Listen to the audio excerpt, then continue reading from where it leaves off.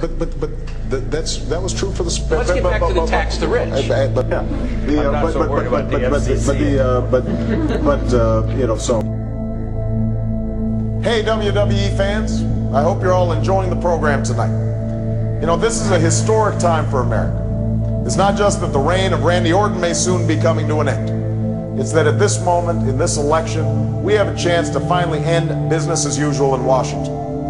For a long time now, we've had a politics where our leaders go after each other like they're competing to become king of the ring, instead of coming together to provide universal health care, fix our economy, solve our other problems. That's what I'm running for president to change. So to the special interests who've been setting the agenda in Washington for too long, and to all the forces of division and distraction that have stopped us from making progress for the American people, I've got one question. Do you smell what Barack is cooking? Yes, do you smell what Barack is cooking? Yes, we can. Yes, we can. Do you smell what Barack is cooking? Yes, we can. Do you smell what Barack is cooking? Yes, we can. And you say. Do you smell what Barack is cooking? And you say. When there was despair in the Dust Bowl and a new sense of common purpose. Yes, we can. And you say. She was there for the buses in Montgomery.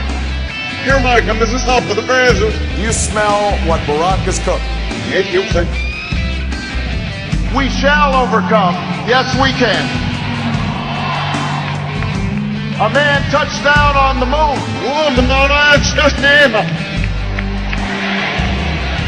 Yes, you say.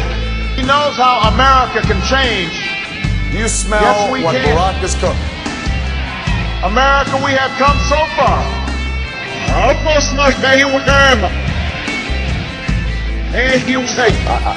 don't think. And may God bless the United States of America. You smell what Barack is cooking.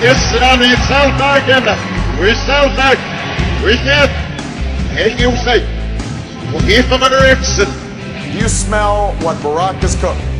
What they'll say is, well, it costs too much money. But you know what? It would cost about the same as what we would spend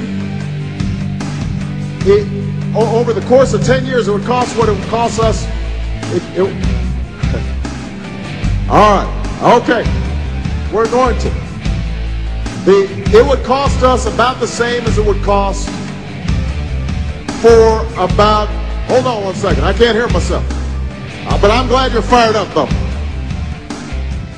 Do you smell what Barack is cooking?